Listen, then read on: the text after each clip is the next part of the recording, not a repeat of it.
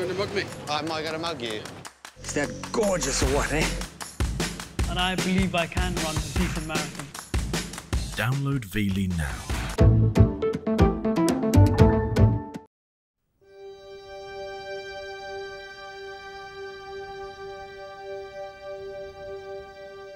Deep within the mountains of North Africa, I'm looking for the origins of an ancient legend, an incredible story that begins with Moses and the 10 Commandments.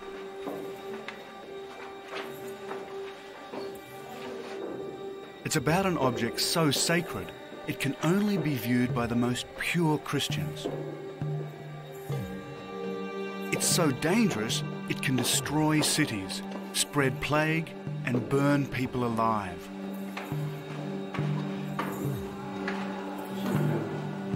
Many have looked for the source of this legend. The Crusaders, the popes of Rome, the great kings of Europe, even Indiana Jones. And like them, my quest has brought me to Ethiopia. I'm looking for the keepers of the lost Ark.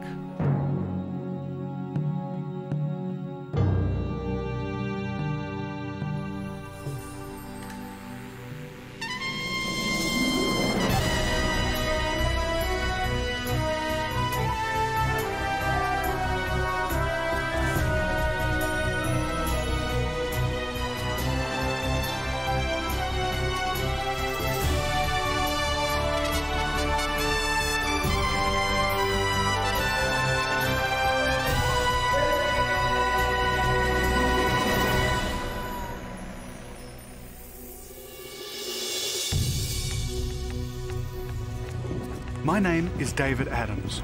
I'm a photojournalist.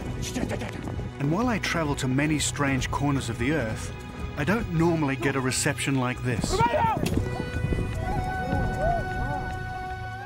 Ethiopia is a landlocked nation in North Africa. Once a mountain kingdom, it remained isolated from the rest of the world for over 1,000 years.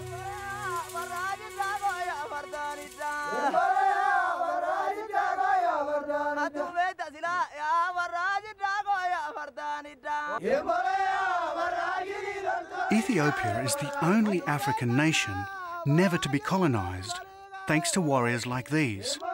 They wiped out invaders with ferocious efficiency.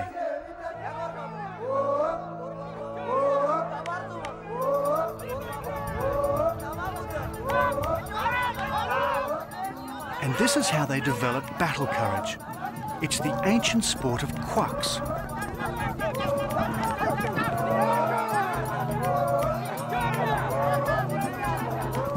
It's a form of jousting, and as you can see, the rules are simple. Get out of the way fast. The spears are real and very sharp.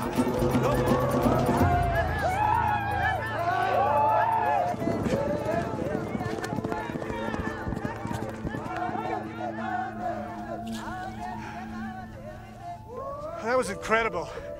Never been chased like that in a horse ever. It's no wonder that Ethiopia has never been really occupied with guys like that chasing the people out of here. Just fantastic. Oh.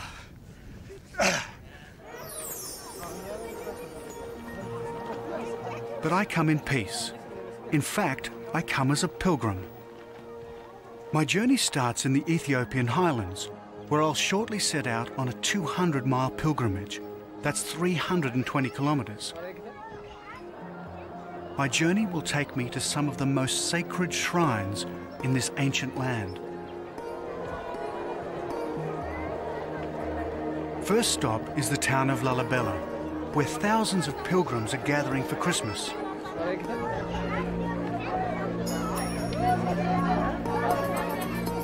Ethiopia is one of the world's oldest Christian nations, so I wear a white shawl to show respect, and I carry a pilgrim's staff for divine determination.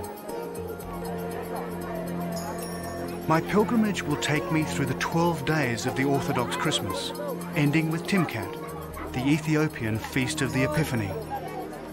But none of this happens on any dates we use in the West.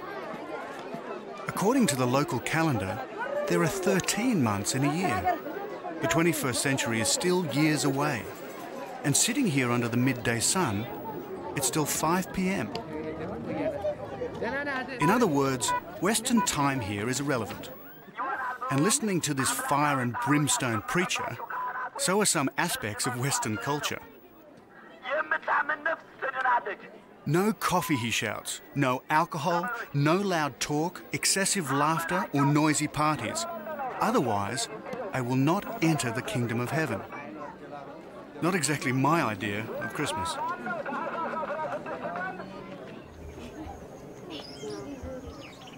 So to help me on my pilgrimage and guide me through this fundamental Christian country, I need expert help.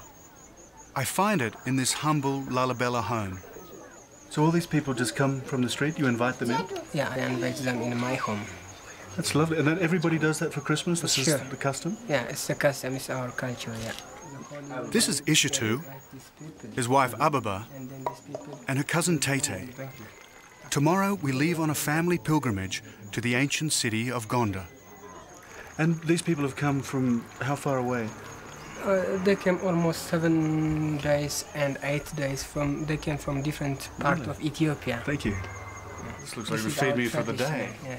This is holy bread. It's astonishing charity in a country so desperately poor. So out of respect, and despite the warnings of the fire and brimstone preacher, I try some of Ishitu's beer. Well, it looks like Australian beer.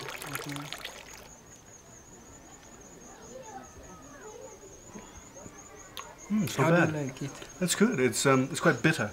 There's things floating in it. Maybe we'll export to your country. Somehow I don't think it'll work.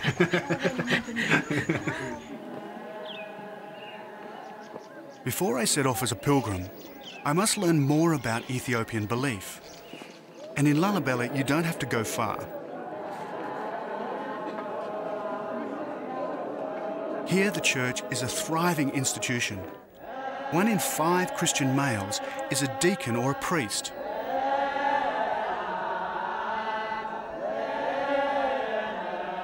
This is a Christmas liturgy, conducted as it would have been 1500 years ago. The chanting, the robes, the mysticism all belong to the deep biblical past.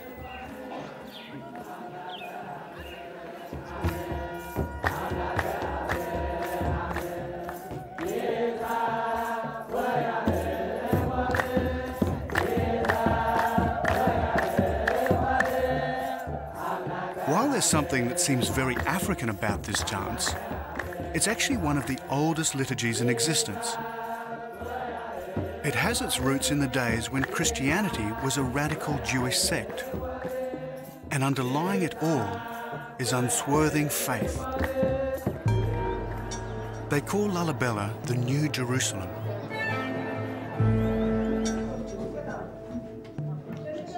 There are 11 of these churches here dating from the 12th century, and all of them are carved by hand out of solid rock. Hello. Hello. I'd like to buy some candles. Yeah. Thank you very much. Merry Christmas.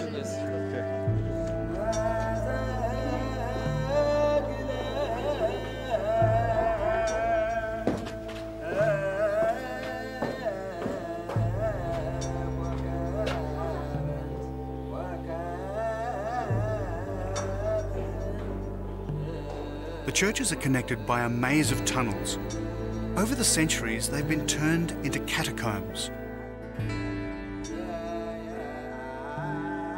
All around me are the bodies of long dead monks, skin and bone preserved in the dry mountain air.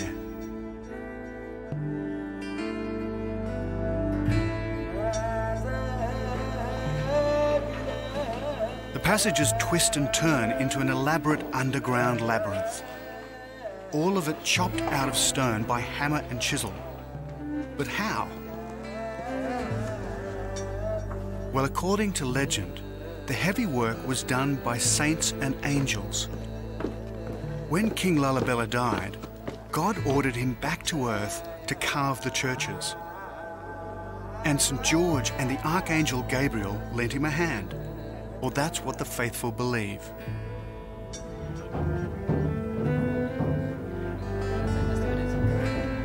Here in Ethiopia, faith is an obsession. This woman has travelled for days to be rechristened at the Church of St. George. And these hermit monks will spend the rest of their lives in holes, reading and rereading their Bibles, until they too join the catacombs of the dead.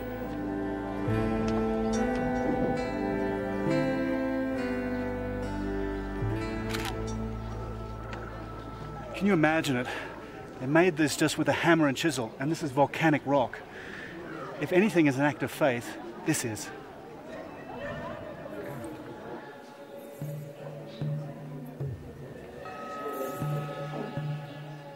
But inside the church is the source of an even deeper religious obsession. The Ethiopians believe that somewhere, hidden behind these curtains, is an object handed to Moses by God. It's the Ark of the Covenant, the box that held the 10 Commandments. Now, I must say, I'd always believed it was destroyed when the Babylonians sacked Jerusalem in 586 BC. But here they believe it was brought to Ethiopia by Menelik, son of King Solomon and the Queen of Sheba.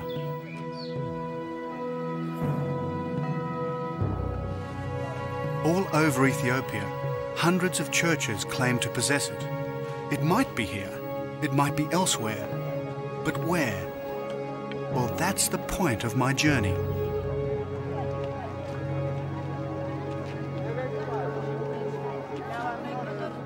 Tomorrow, I set out through the 12 days of Christmas on a pilgrimage. I travel to some of the most remote hiding places in Ethiopia on my quest for the secrets of the lost Ark.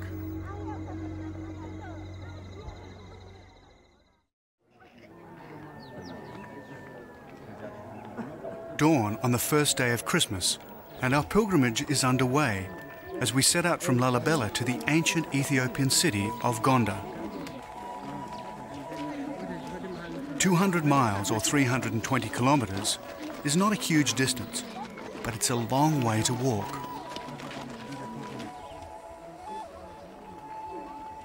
Stage 1 takes us to Bethlehem, but not the biblical Bethlehem. There's a Bethlehem in Ethiopia too, and here I'll find a church that claims a unique connection with the Ark of the Covenant. Ishitu and Ababa have brought their son Zed and their little daughter Jordanis. And it isn't long before we're in the heart of the Ethiopian highlands. This is another reason why Ethiopia has been isolated for so long, these amazing mountains.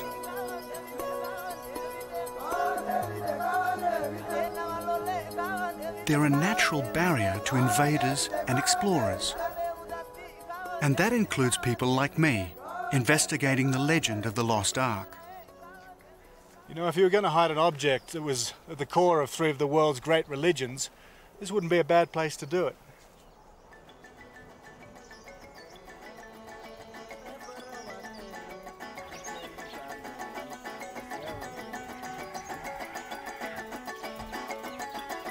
The Pilgrim's Trail takes us through some of the best farmland in the country.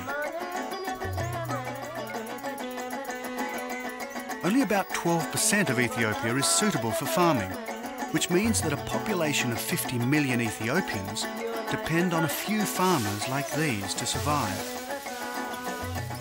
No wonder it's so often a land of famine, and there's a drought on right now.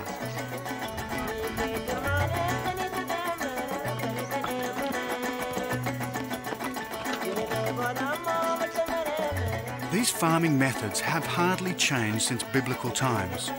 They still thresh grain here much in the same way as they did 2,000 years ago. No tractors or mechanized farm machinery here.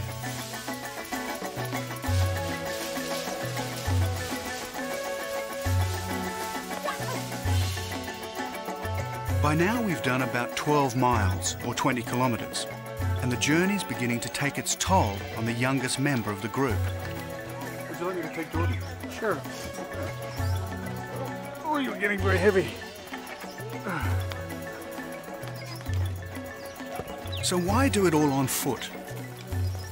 Well, to achieve real redemption, a pilgrim must make a genuine effort. The more we walk, the closer we get to God, and the closer we get to our first destination, Bethlehem. This little town of Bethlehem is typical of the Ethiopian highlands. No power, no running water, not much land for crops or grazing, and desperately poor. We meet the Abba, or priest. If I want to know more about the Ark, I'd better not get on the wrong side of him. David ይባላል እሱ ከአውስትራሊያ ነው የመጣው. Hello, nice to meet you. We've come a long way to see you. Like all guests, we must be made welcome, and that means coffee. They know all about making coffee here in Ethiopia, and so they should. Coffee gets its name from the Kaffa region of Ethiopia, the place, they say, where coffee beans were first discovered. It's always handed round with some ceremony here. Indeed, few conversations start without coffee. And there's a lot that I want to ask the Abba about the Ark. Has the church ever housed the Ark of the Covenant? እዚህ ውስጥ ታቦት አለው. There is the Ark, yeah. Yes, maybe. But I thought the genuine Ark, the one taken from the temple in Jerusalem, was supposed to be in Lalibela. There's Ark here in the church because every church they have their own arks, and we use one Ark for this church. So each church has its own Ark. Fair enough. But isn't there supposed to be only one Ark? The one brought down from Mount Sinai by Moses. Has this been the resting place of the central Ark? ታቦቱ እዚህ ነው አሁን ያለው. Oh. Okay, right. But isn't there some confusion? There are now two churches, both claiming the genuine Ark. Since we are Christian, this is our Ark, he says. But surely the Ark can't be in 100 places at once. Is he speaking literally or metaphorically? Both, he says. Now this is really confusing.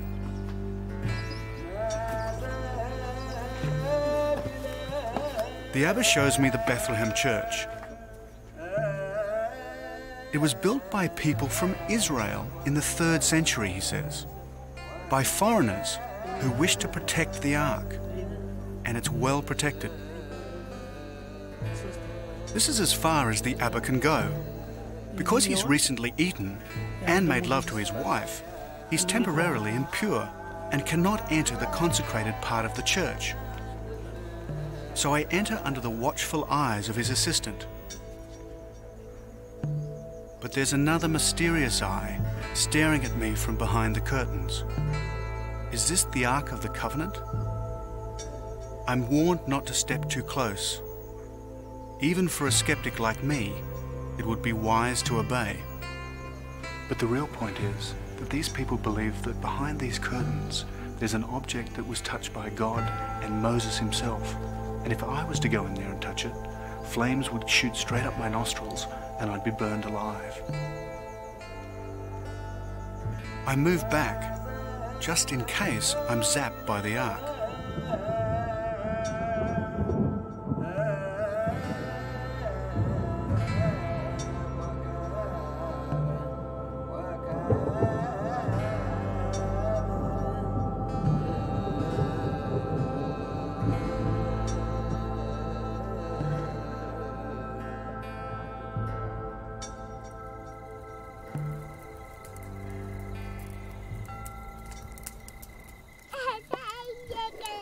That evening, as Tete and Ababa prepare our meal, I keep little Jordanus amused. I'm all prepared for a quiet and reflective night around the campfire, when suddenly, out of the shadow come these dancers.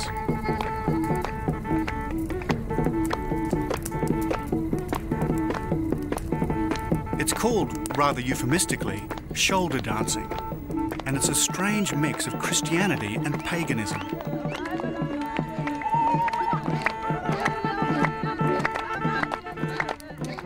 dance about two spirits, one good, the other mischievous. One serves God, the other serves the devil. Suddenly, my pilgrimage is on hold.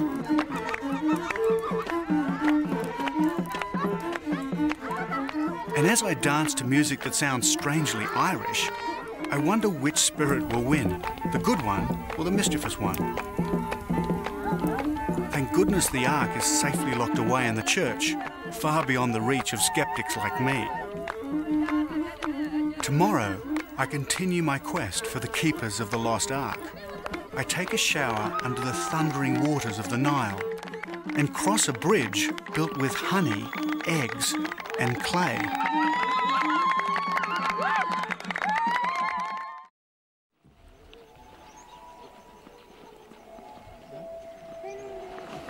It's the 5th day of Christmas, and we wake up to the cool air of a North African winter's dawn. Soon we're back on the Pilgrim's Trail.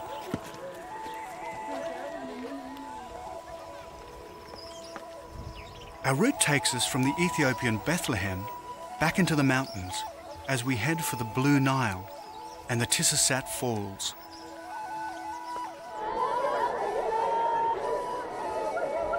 But our pilgrim's progress is checked by one of the sadder realities of Africa. A cortege like this can only mean one thing: a funeral.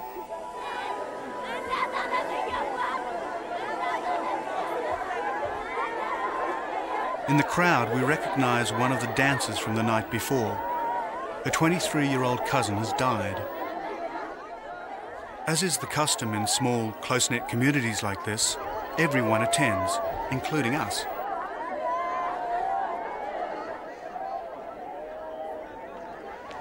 Like everywhere in Africa, death is part of life.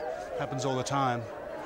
It's a real privilege to be here because knowing the family, it's a very private moment for them and very, very special for me. I won't ever forget this.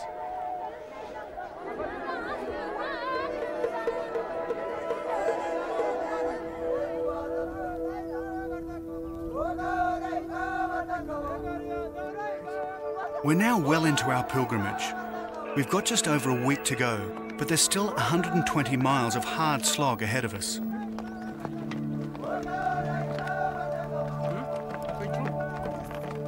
I revel in this beautiful Ethiopian landscape, when suddenly, in the middle of nowhere, we see this. An old European-style bridge. Apparently the Portuguese built it in the 15th century. So the story goes, there was no cement, so they stuck it together with honey, eggs, and clay.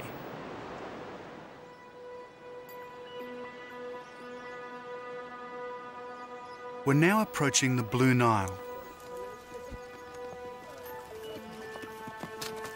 And in the distance, a strange white mist. These are supposed to be some of the most spectacular waterfalls in North Africa. I see the wafting haze that gives them their local name, Tissasat, or the smoke of fire.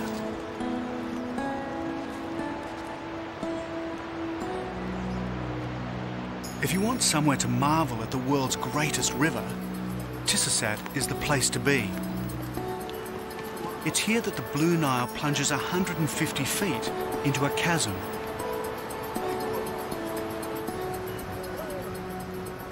It's the first time that Ishitu and his family have ever seen so much water in one spot. Remember, this is an arid country, plagued by drought. To most pilgrims, this is a miracle.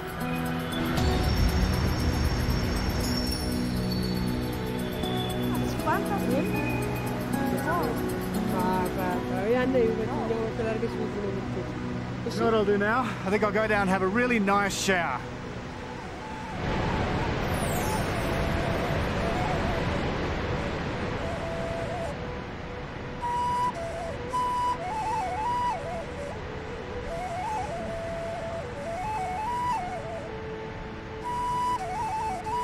Under the slightly skeptical eye of this young shepherd, I make my way down to the ultimate shower scene.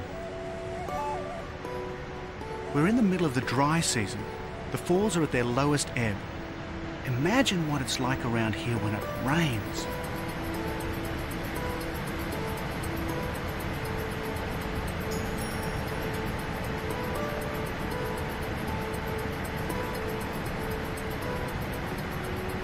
They call it the River of Life. The Blue Nile provides 80% of the water for the Nile proper. If these falls ever stopped, millions would starve to death for 1,000 miles downstream from here.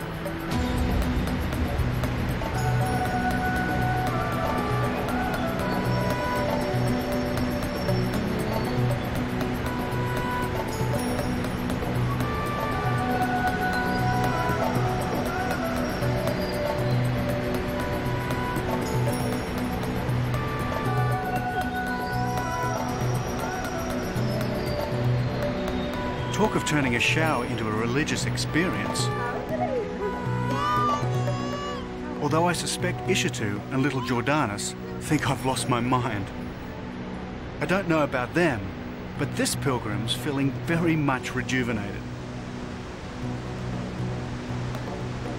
Oh my God, that was like standing in the middle of a hurricane.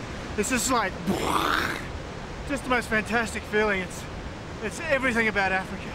My God, come and stand under the Nile Falls. Oh.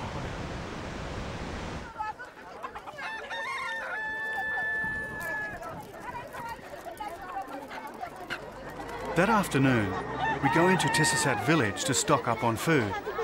And in a country that's often stricken by drought, the choice is never huge. You need some potatoes? No shrimps to chuck on the barbie here. Basically, it's potatoes, tomatoes and onions. But they're fresh. Anyway, Tete and Ababa seem to know what they're looking for. However, there doesn't seem to be much in the way of meat. But then meat is a luxury in North Africa. It's a particularly bad one. Besides, as pilgrims, we should live and eat frugally to gain maximum redemption in the eyes of the Lord. But after 7 days on the Pilgrim's Trail, I must say I could eat a horse.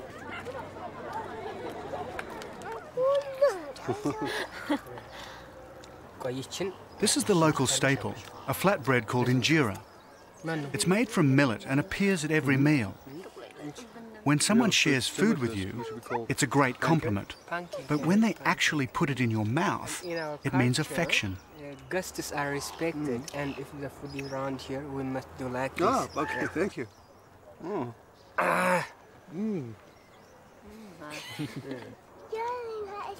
By now, I'm getting to know Ishitu and his family. Normally, a pilgrimage would be a very private family event, so they've been generous indeed to let me tag along. You know, a lot of countries in the world don't have pilgrimages at all. And a lot of people, I think, find it very strange that people are still walking hundreds of miles for religious reasons.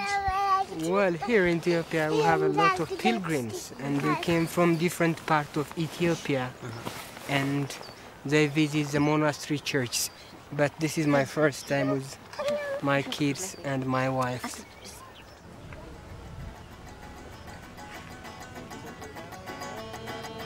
Back on the Nile, and a tiny river port that could be straight out of the African Queen. While Ishitu and family go ahead on foot, I'm making a detour to follow up a new lead on the Ark.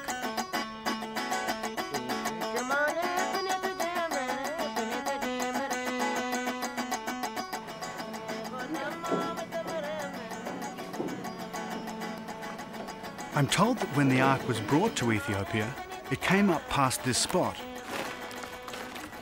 They tell me there's an island on a lake upstream where the Ark is supposed to have been kept for 800 years. Some say it's still there.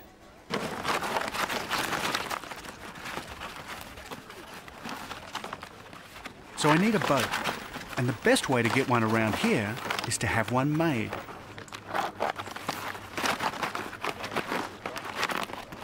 They're making papyrus canoes in a manner unchanged in 3,000 years. I've seen similar craft on the River Tigris, on the Caspian Sea, and on the Andean lakes of South America. How the same idea spread so far, we just don't know. So whatever the reason for their design, it's obvious that these little craft have played a huge role in moving people around the globe. Given they've been around for about 3,000 years, it'll probably hold together just long enough to get me out on Lake Tana to find that equally mysterious Ark of the Covenant. I launched my canoe on the Blue Nile. It was going to be the toughest 20 miles of my pilgrimage.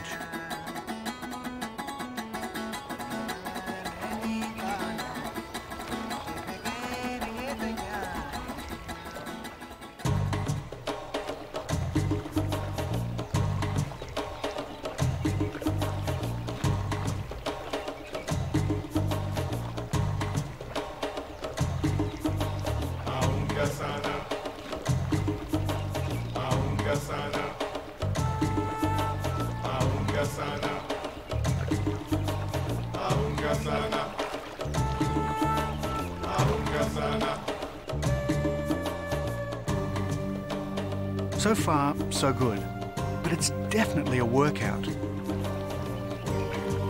In the wet season, I'd never stand a chance. With so much water flooding the river, I'd be swept downstream to oblivion.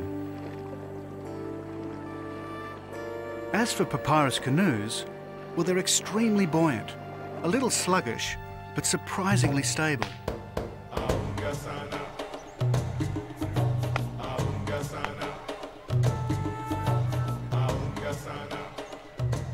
This is an Ethiopian river community that few Westerners ever get to see. Gone is the arid landscape. This one is rich, fertile, and well watered.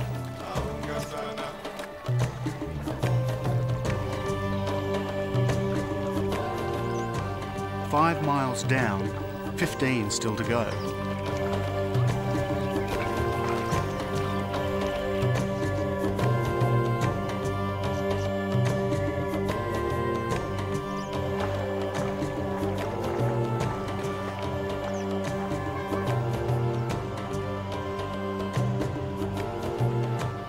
And as the 7th day of Christmas turns to dusk, with arms aching, I look for a place to camp.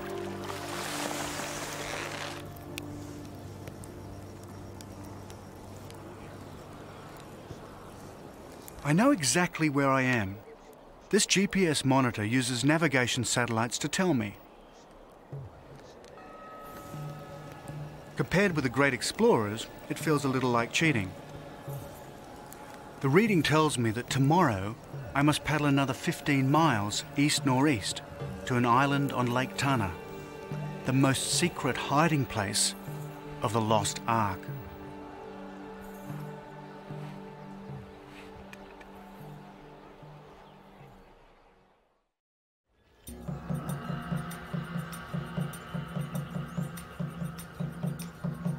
Morning on the 8th day of an Ethiopian Christmas, and I'm back on the River of Life, the Blue Nile of Ethiopia in North Africa.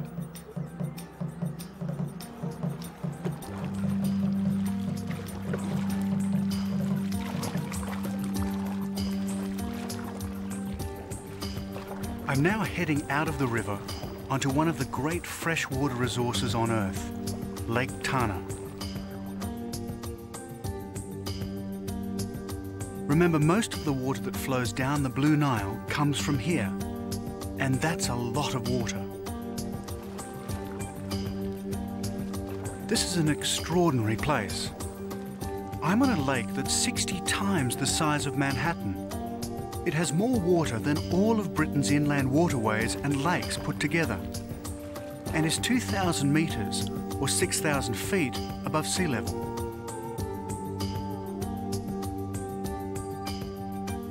By now, the paddling is starting to take its toll. Somewhere on this lake is the lost Ark of the Covenant, held in a monastery. And according to legend, this time it's the real one. There are 34 islands on this lake, and 20 of them have monasteries. The island I'm seeking is Tana, and of course, it would have to be the most remote of all the islands on Lake Tana.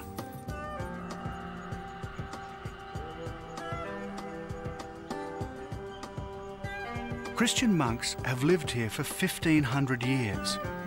Not a bad place to hide the Ark. By now, my arms feel like jelly. I arrive on my waterlogged bundle of reeds.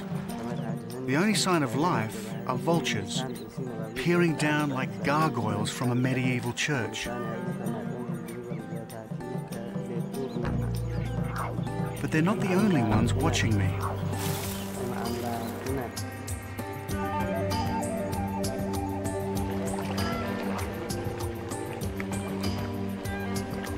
My sixth sense tells me I'm under surveillance.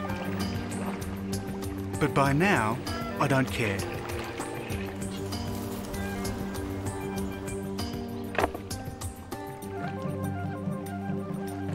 When I land, all I hear is the lapping of water.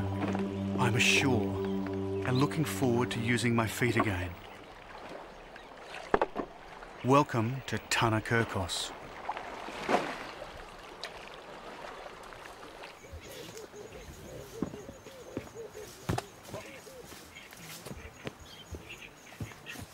The silence is oppressive. Then I see something that confirms the presence of ancient people, stones once used as a sacrificial altar. The holes were to catch the blood of a calf or lamb, but animal sacrifice was only practiced by the early Christian church in Ethiopia. This means the monastery has been here for a very long time.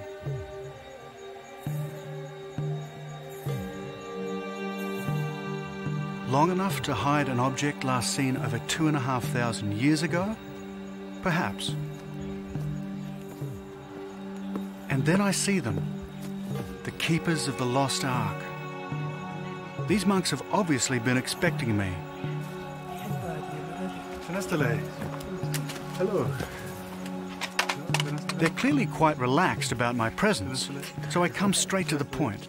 I understand that the Ark of the Covenant was kept here, or first came here when it came to Ethiopia. What date was that? How long ago was the Ark brought here? Okay, ምንድነው መሰለት የሚሉት የመጀመሪያው አንተን ማለት ነው ተክለኛው ታቦት ሲመጣ ስንት አመት ይሆነዋልኝ ነው የሚለው ከኦሪቱ 900 አመት አለው ማለት ነው ከክርስቶስ ልደት በፊት 980 ይሁን ነው ተመተላችሁ 980 በኦሪት አመት ከክርስቶስ ልደት በፊት ማለት ነው የ15 አመት የሚሉ ይሄዱበት ሲመለሱ በ18 ተመለሱ Maybe I came to the point too abruptly. I don't think that first question went down too well. I'm not sure if they're arguing about the date or whether they should be talking to me at all. Finally, a deacon translates. 982 years before Jesus Christ born. And where is it on the island? Where is it kept?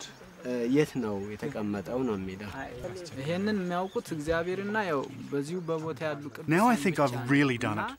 The atmosphere becomes definitely cool.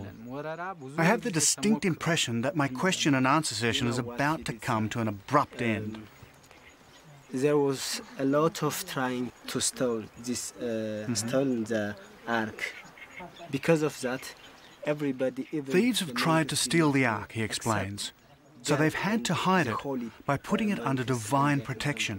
So it is somewhere on the island, in one of the buildings here, but no one knows where? Yeah. So it's hidden? Still here, hidden, okay. So even if they knew where the ark was on the island, they're not going to tell me?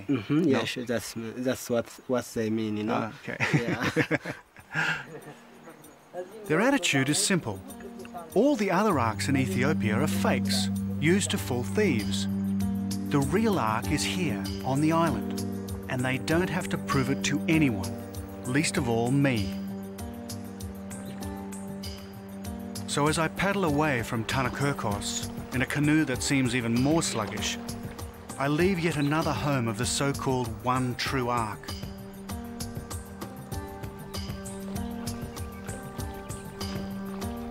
And I think I was right the first time. I'm not dealing with reality, I'm dealing with a legend. But I also wonder if that's the real issue. The 12th day of Christmas is fast approaching. Soon I'll get as close as any skeptic can ever get to the truth of the lost ark.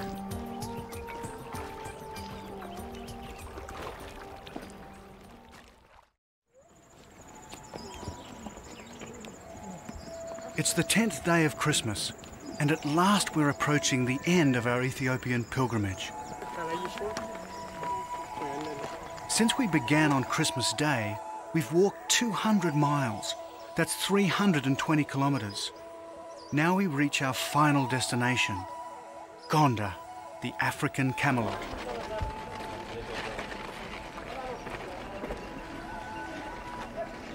And after so many days on the road, this former Ethiopian capital comes as an intoxicating relief. That's beautiful. Yeah, I'm looking forward to that. Gondar reached the peak of its power in the 16th century. From this castle, the Ethiopian emperors, protected by warrior horsemen, wielded absolute power.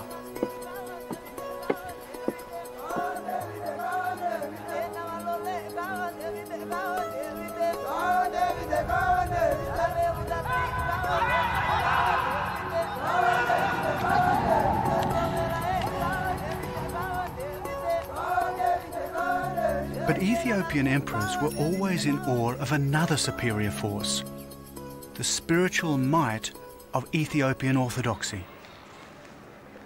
And still today, we should never underestimate the power of the Orthodox Church in this country.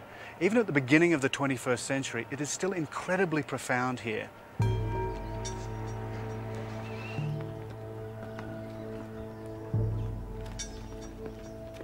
Not far away, Ishitu and his family are entering the most famous church in North Africa to pray. They must purify themselves for tomorrow.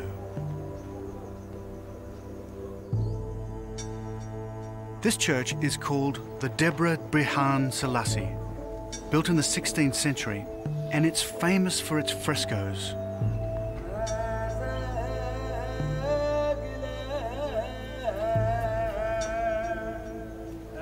And note how they pray, not unlike the prayer rituals of Islam.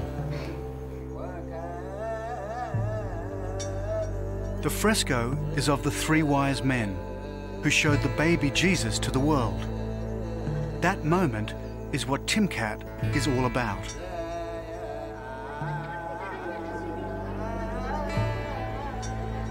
And as the sun sets over Gondar, the atmosphere is charged with intense religious fervour. It's why the pilgrims are still flocking into town, all of them seeking redemption.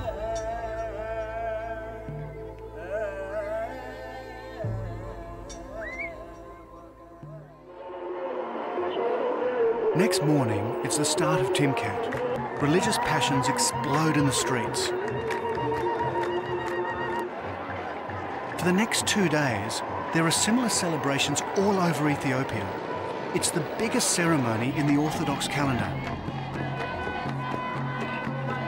For Ishitu and his family, it's the culmination of their pilgrimage.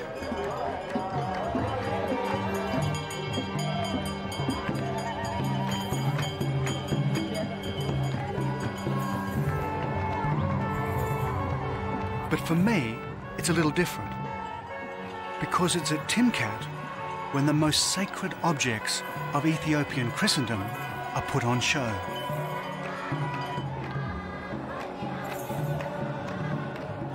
This is as close as you and I will ever get to the mystery of the lost ark. Resting on the priests' heads are tablets, the tablets upon which God is supposed to have written the 10 Commandments. But there seem to be rather a lot of them, so which ones are genuine?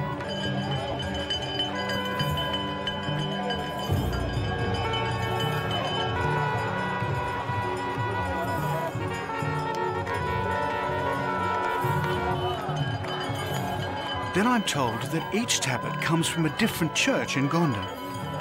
Each is believed to have the power of the ark, which is why they're covered in cloth.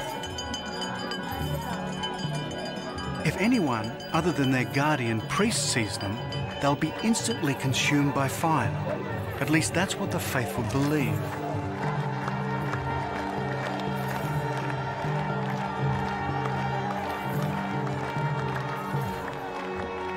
All over Ethiopia, hundreds of tablets are being paraded, each with the same powers.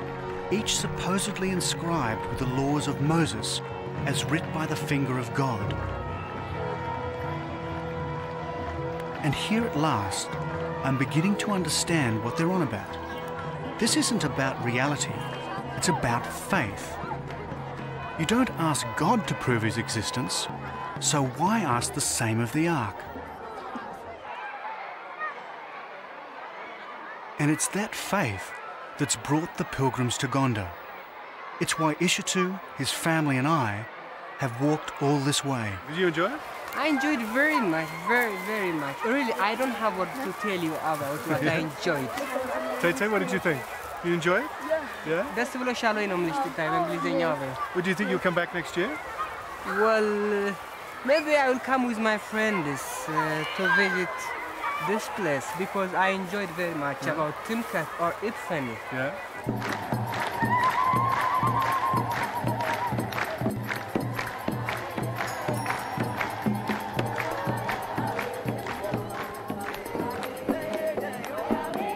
As the festival reaches its climax on the 12th day of Christmas, the drums beat incessantly. The priests bless the crowd as the most sacred moment of the Epiphany ceremony unfolds.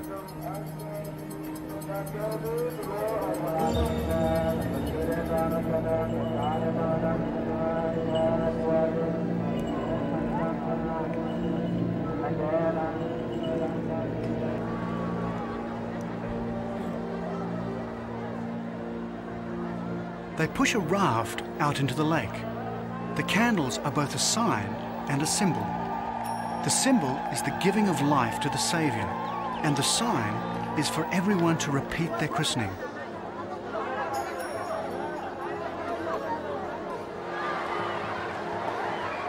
Water flies everywhere, and while it's a moment of deep religious significance, I can't help thinking it's also about having a good time.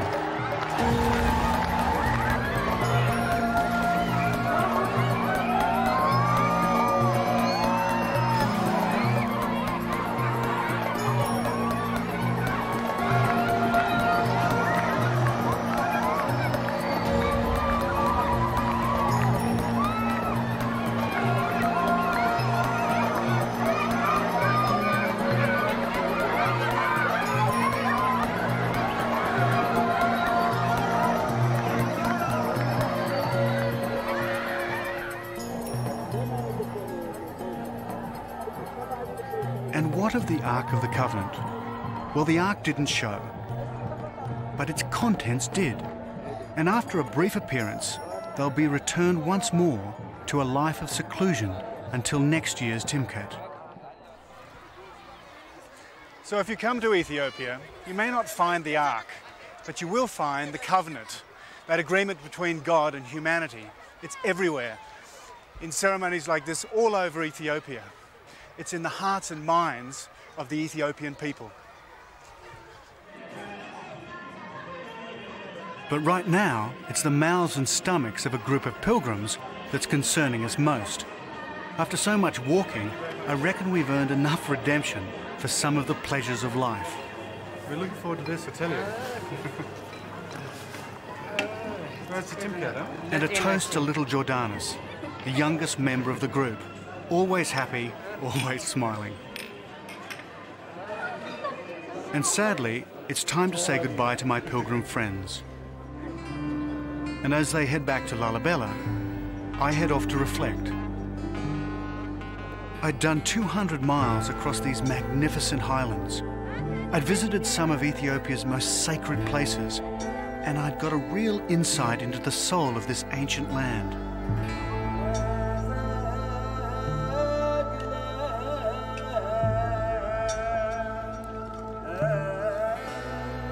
As for the legend of the Lost Ark, well, it was exactly what I expected it to be. A legend. An article of faith that sits somewhere between myth and metaphor.